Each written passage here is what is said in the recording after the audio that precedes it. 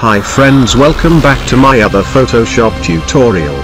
In this tutorial I am going to show you how to remove background in Photoshop with background eraser tool. Before begin, don't forget to subscribe my channel below. And hit bell icon to never miss the update. Let's get started. First of all, double click and select this image. And hit open. Cool. Hit Ctrl J to duplicate the same layer. Now go to Adjustment Layer Options and choose Solid Color Adjustment Layer. Here select black color and press OK. Drag and drop this layer to bottom as background layer. Now select the top layer. And choose Background Eraser tool.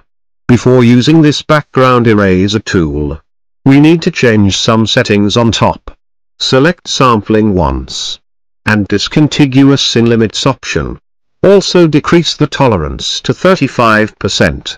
Perfect. Now just click on the sampling color, that means background color. And drag the mouse to the hair edges like this. This will remove the background easily.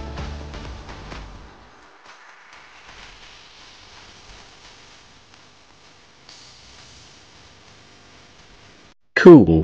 Now select the bottom layer. And hit Ctrl J to duplicate the same layer.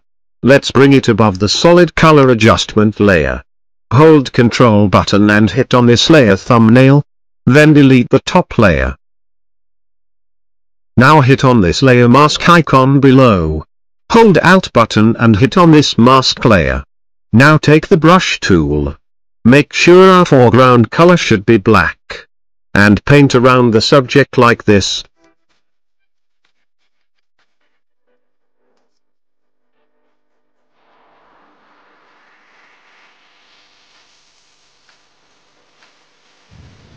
Change the foreground color to white. And paint on the subject to visible the missing parts.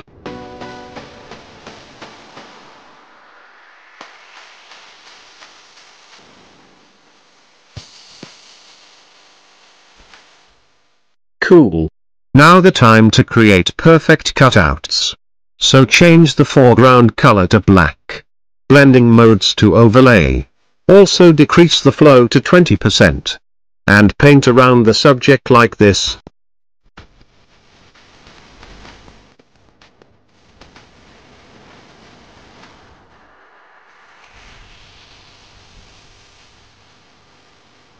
Now hold Alt button and hit on this layer mask. Cool. Now hide the bottom layers and see the perfect result. And also double click on this solid color adjustment layer. And choose your favorite color as background layer. Now the time to see the final result. Thank you and need your support.